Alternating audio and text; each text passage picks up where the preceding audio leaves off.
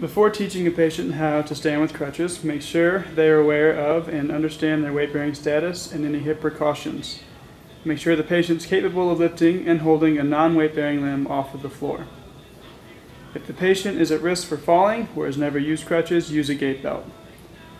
Ask the patient to scoot forward in the chair, keeping the involved extremity in front of them and the non-involved extremity bent with the knees over the toes. Have the patient grasp both crutches with the hand on the same side of the involved extremity. Tell the patient to lean forward and push up with one hand on the chair or bed and the other through the crutches.